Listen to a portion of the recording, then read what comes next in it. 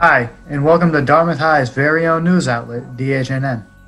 Today on DHNN, we will focus on the all-new safety protocols. Also, we will be speaking with some of our fall coaches. Let's get started.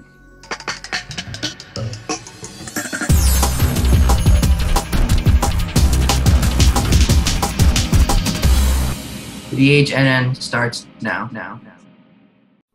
I pledge allegiance to the flag of the United States of America and to the republic for which it stands, one nation, under God, indivisible, with liberty and justice for all. Let's get into this week's announcements. DHS students are in the process of signing up for our clubs and activities. Click the link down below for more info. DHS AP students and parents, be sure to click on the link in the description below to make your online payments for AP exams. Make sure to read all information before paying. For next week's weather, it seems to look promising.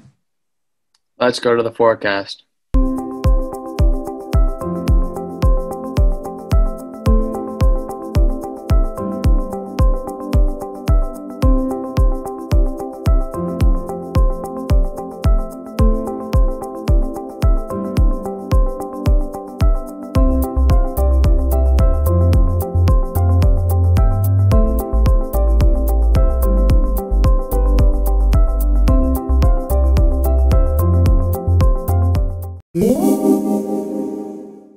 Can't wait to be back in school. Me too. There are some safety concerns. Hi, I'm here to talk with Mr. Tebow about the DHS safety protocol guidelines during the hybrid learning phase. Let's go.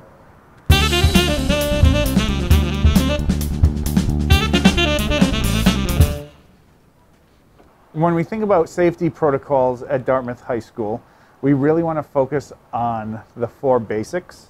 And the four basics would be masking up. So every student, every staff member, anyone who's on campus at Dartmouth High School is going to be required to wear a mask. The mask has to be 2-ply, at least 2-ply. It has to fit snugly over your nose and your mouth.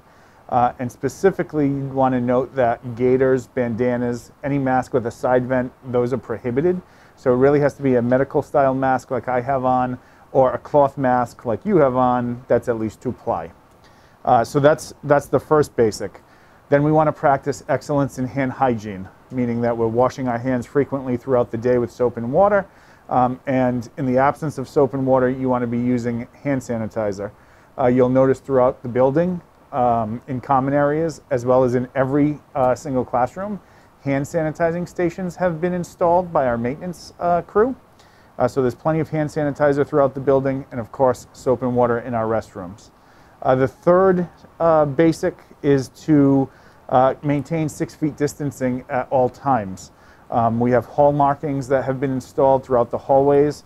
We're going to ask students to snug or hug rather the right-hand side of a hallway. We have markings down so that there's a wide aisleway in every hallway to keep students apart. And students should not stop and congregate in the hallway because we want them to go from point A to point B and maintain that 6 feet distancing. Every single classroom has been set up to allow for 6 feet distancing as well.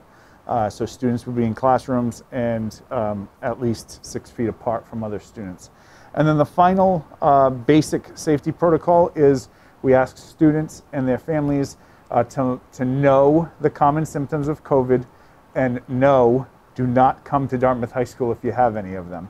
So the common symptoms include fever, muscle and body aches, shortness of breath, difficulty breathing, new loss of taste or smell, headache combined with some other symptoms, diarrhea, vomiting, nausea, sore throat, so fatigue if combined with other symptoms. So there's a long list of symptoms. We'll share those and publish them, and we just ask again that students monitor themselves and that families monitor their children for those symptoms, and if you have any of them, please stay home because we don't want to get anyone else sick. So those are the four basics in terms of safety protocols. Fall sports are back on and teams are hitting the practice fields. We got the inside scoop from our athletic director, Mr. Chris Foley.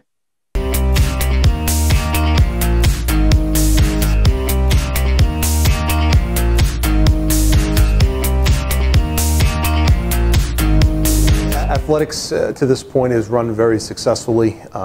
There's been a lot of adjustments to the rules and the guidelines that all teams, coaches, and student athletes have had to make in order to participate in a very safe and healthy manner.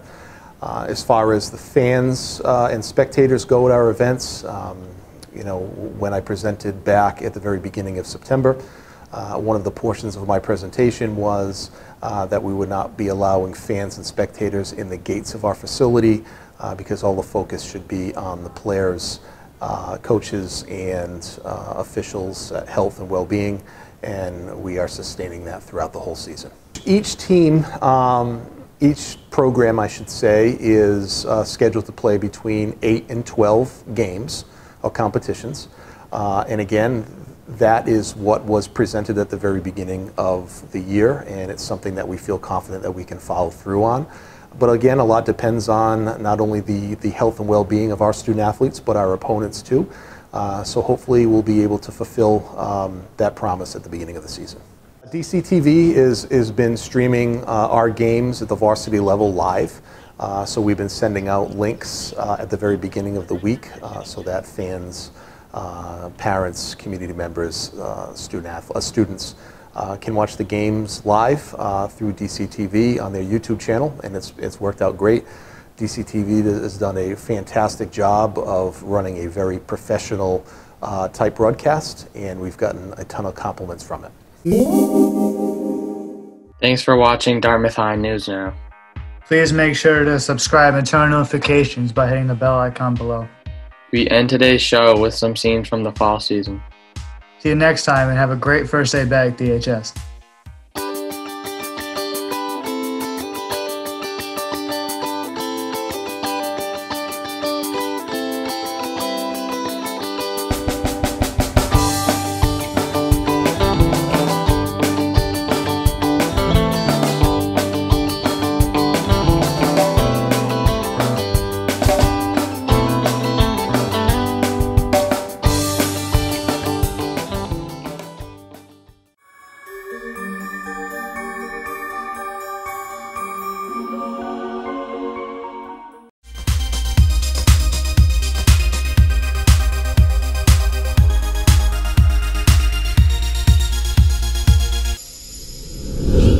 This has been a DHS TV media production.